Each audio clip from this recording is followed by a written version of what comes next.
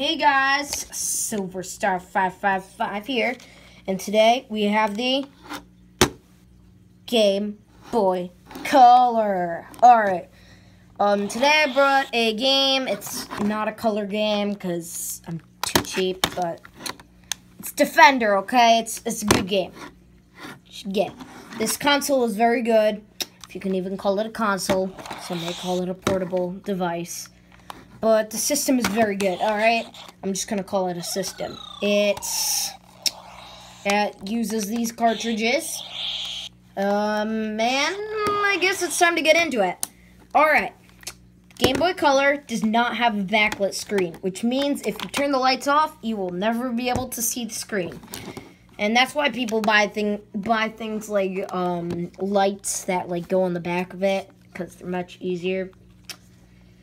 But anyway, let's get on to this. Alright. Back, got a little instruction manual thing. I don't really know what that thing is. But one thing that's unique about this, it uses batteries. Yep, it uses batteries. Your 3DSs, they use, actually, 3DSs might have batteries in them. I'm not exactly sure. But they're more powerful than AA batteries or something. Anyway, these batteries are the only thing that the system runs on. If they run out of batteries, then you can easily get new ones. But that's the reason that I bring this on the bus when I go to school, because you can just get an extra pair of batteries and just take them out if it runs out of power. The power bar. See this little light here? That turns on when you turn on the system. And that little light right there, it's very important, because if that light is very, very, very small and you can barely see it, your system is almost out of power. If it's very strong, like it is right now, then you can easily see it, and it's definitely not out of power. So this is the stereo, sort of. The system uses stereo sound. Sorry, this is just a normal sound speaker. But the system uses radio sound, which doesn't make any sense. Also, this thing doesn't have a backlight, so as you can see, when I take away all the light, it can barely even see it. But then I'm shining it back in the light, and you can easily see it. So the system's really good. This is the sound. Can turn that. It's a little knob thing. It's you turn it back and forth, okay? This is the extension thing. This is if you put in a backlight thing, this will get powered on it. Or some of the other crazier things, like stereos. Freaking stereos that plug into there. Yep. Anyway. That's on and off power. And that's the little communicator thing. I'm not exactly sure what that's for. Now that I thought about it, I'm pretty sure that might be for the link cable or something. But I'm not exactly sure where the link cable is supposed to go, because I don't have one.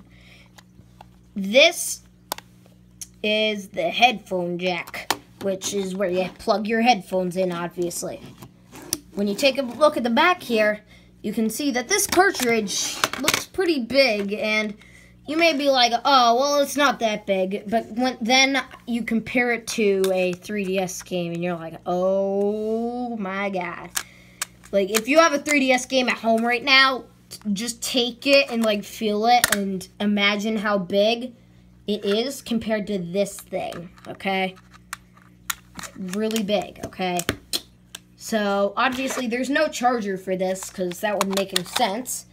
And the thing about Game Boy Colors that you probably didn't know is that people can easily cut out extra button holes and then make an entirely new system just with this thing. And usually people put raspberries in it and then use it as emulators, which is a very good idea in my opinion.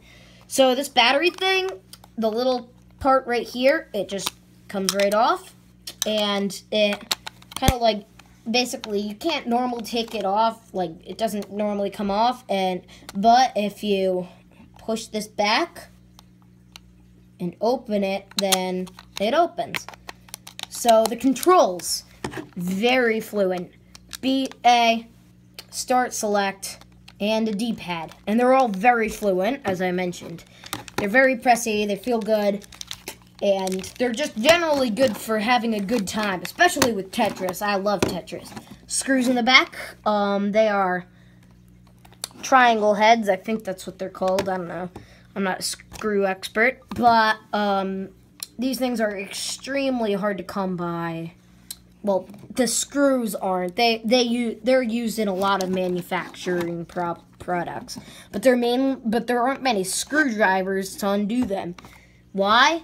Because companies use these so that you don't somehow take it apart, obviously. So there's more in here. You can't see it because it's really hard to see. Whoa!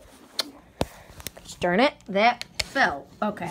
I'm going to keep going now. Alright. The system is overall very good, though. It's a good system. It's Game Boy. And I love the sound on this, too. It's an 8-bit sounding thing. I'll just give you a little perspective by playing a game. And the graphics are 8-bit, I'm pretty sure. And this was around the time when the SNES existed. So the Game Boy went with the NES, or SNES, sorry, and that was a very important thing because it showed how, even like today, how consoles are much more advanced than other systems like the Game Boy.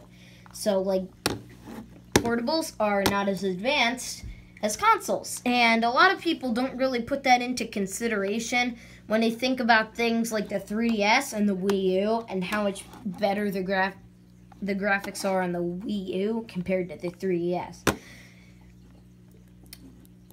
Well, kind of got to end the review. I'm going to give you a little sound test kind of thing, and put on the music that goes with this game. It's called Joust. And a recommended game would definitely be Tetris and obviously Pokemon if you can get it. Unfortunately, I do not have enough money for a Pokemon game right now. And the graphics can be a little bit hard to see, you know, when you're not in light, as I mentioned, I think. But what the heck? Oh, there we go. Okay, exit. No, exit! Oh yeah, I gotta go down to that. That's how old fashioned games work.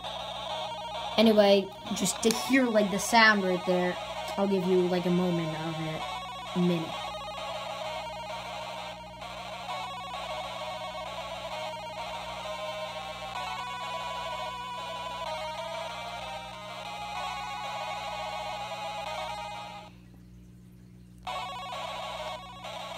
And that's pretty much the sound. So, this system is very good. I rate it like 4 out of 5 stars. This is one of the best systems I've ever seen from Nintendo.